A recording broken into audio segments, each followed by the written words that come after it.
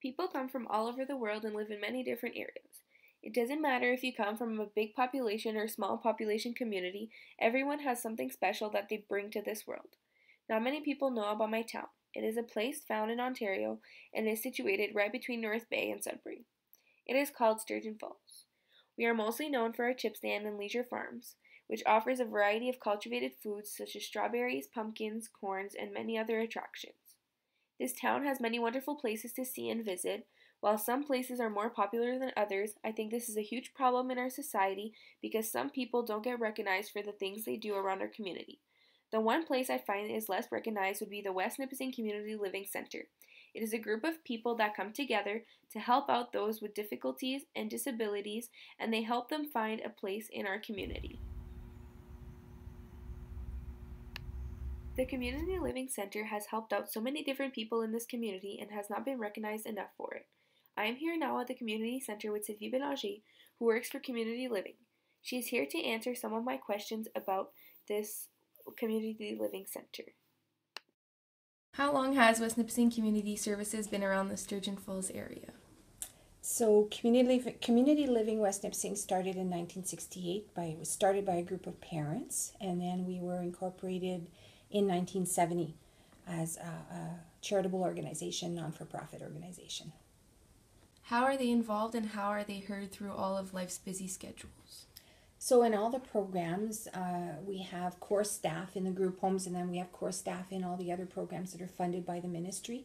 And our job is to support people to attend activities in the community, to develop connections with other people that develop friendships or make friends with people other than the people they live with or the people they work with.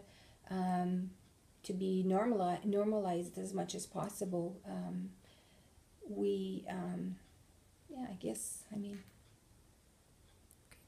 Thank you. What kind of services do you provide for your clients? We provide a wide range of services, a wide variety of services from group living.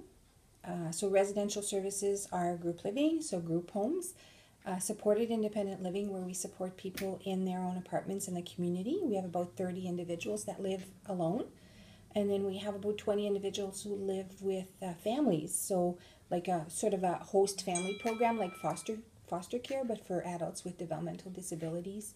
We also offer day program services, so we have community access supports where we support individuals in leisure or recreational activities, volunteering activities, or just to be part of their community. And then we have employment supports.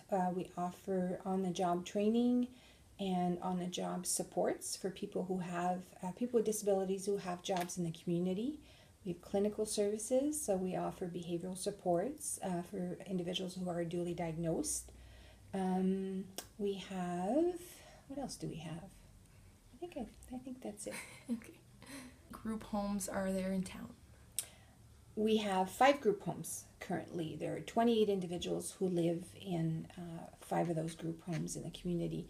Most group homes have between 5 and 7 people. Okay.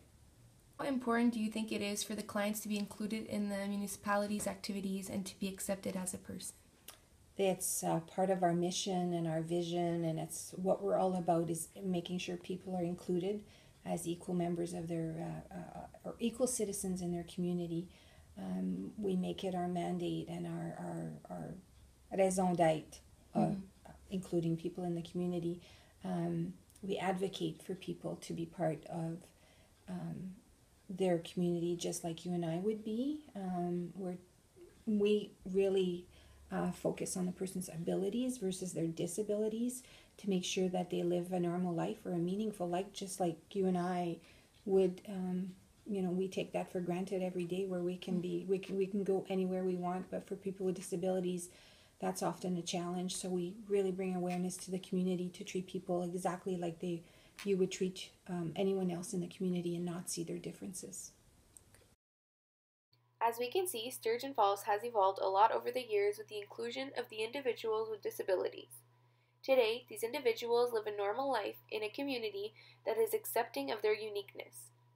Thanks to all their support workers and other people in the community, they are able to be heard in so many different ways.